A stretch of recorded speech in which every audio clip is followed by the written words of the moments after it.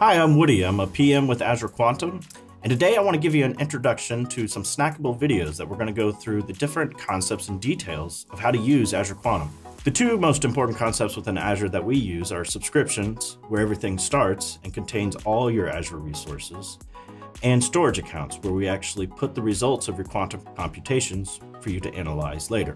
Within Azure Quantum, the most important concept is the workspace. And the workspace is really a container for a number of things that you're going to use when you're doing quantum computation. First one are going to be the actual programs that you write.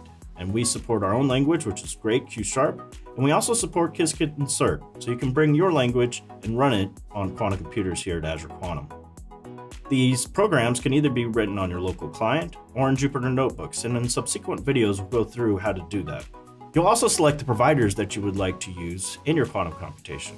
We have different architectures like superconducting qubits and also ion traps. Providers are companies such as IonQ, Quantinuum, QCI, and we're adding more companies every day. For more information, make sure to go to our MS Learn module so you can learn more about Azure Quantum and quantum computing. Also check out our documentation, which gives deep details on all the services that you can use here at Azure Quantum.